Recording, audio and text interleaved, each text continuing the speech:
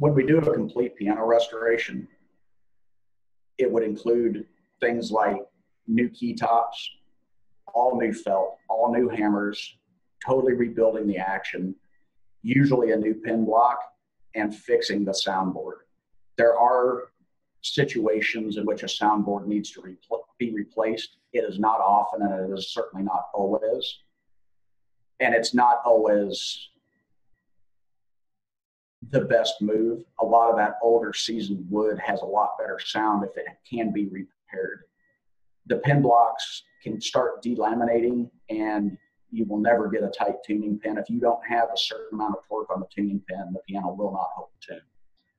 We replace the strings because as steel ages, it gets brittle, and you can hear that in the piano. It'll have an almost glassy sound to it on the plain wire strings. On the bass strings, dirt gets packed into the windings, especially on a grand piano, and you won't get good sustain. You won't get a good quality tone.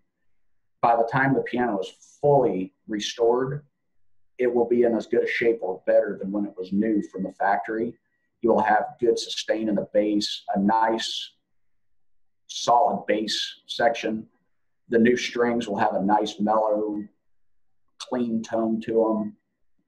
It will play as though it were new. There won't be any noise in the action. Everything will be regulated correctly, and you will, for all intents and purposes, have a new piano.